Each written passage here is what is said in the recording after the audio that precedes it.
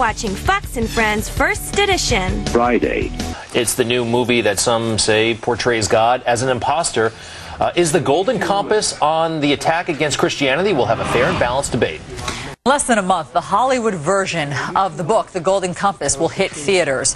Critics claim the movie is filled with atheist themes that will lead our kids away from Christianity.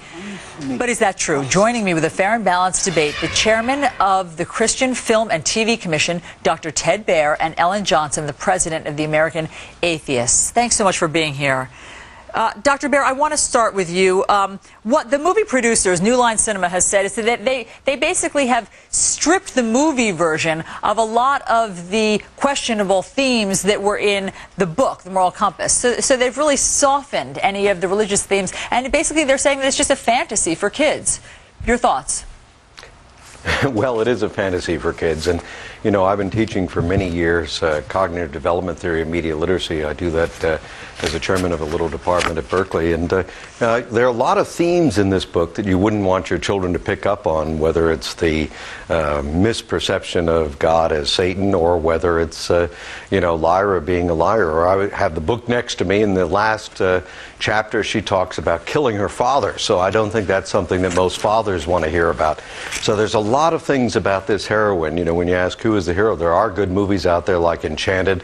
I love the team at New Line. Cale Boyder is a good friend of mine.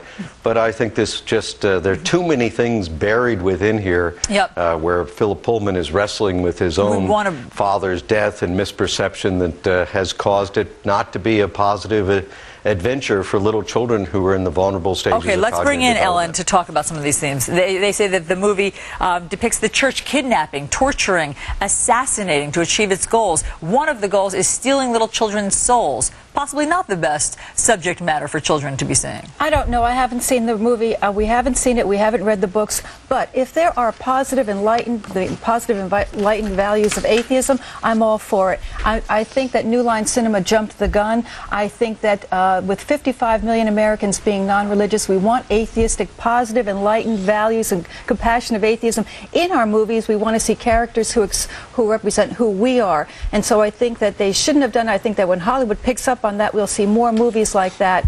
But I'm not so sure that all of this is really true. I'm not so sure that that it's a problem.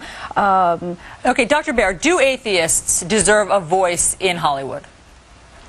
Well, atheists get a lot of voice in Hollywood. You know, movies with atheistic content last year that was overt did about 16 million at the box office. Movies with good, strong Jewish Christian content did about 182 million in the top 25. And movies with a positive mention of Jesus Christ as Lord and Savior did 200 million at the box office.